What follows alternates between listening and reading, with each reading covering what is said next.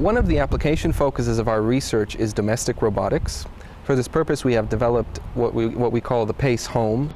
It is a prototypical domestic environment in which sensory and robotic components are integrated and provide services for human assistance.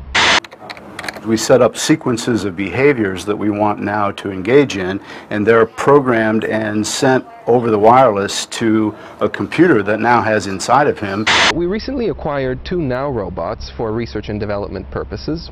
And one of the first uses we made of these NAO robots was in the context of our International Master's Program for Robotics and Intelligent Systems. Specifically, we used the NAOs in the context of a second-year 2-term course called the Integrated Project Work. This course is aimed at providing the students with the opportunity to integrate state-of-the-art artificial intelligence, sensory and robotics technologies into one functioning demonstrator.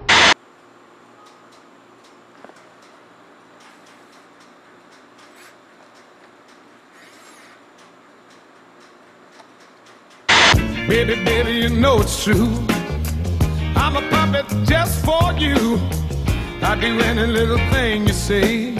I wouldn't have it any other way.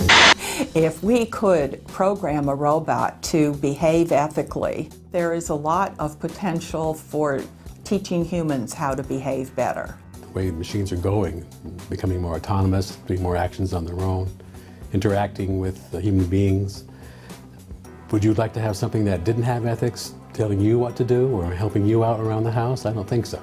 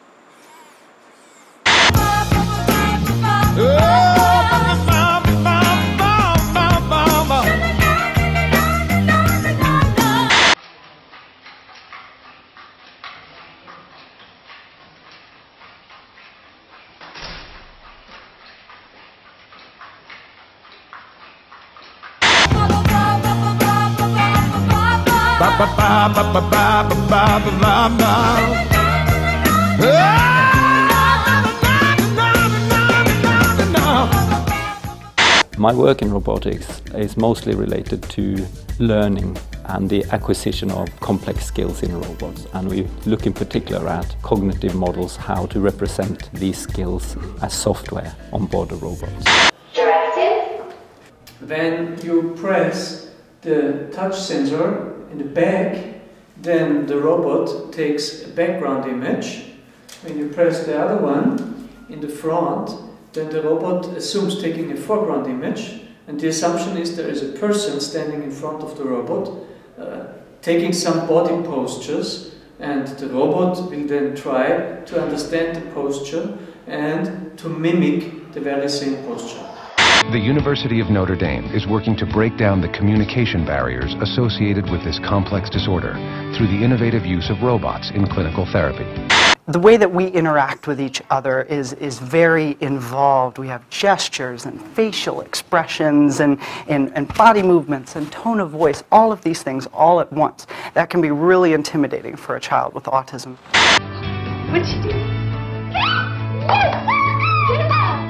Our hope is that these robots will help simplify social interactions so that children with autism can pick up on these social cues, emotional cues that we just understand naturally.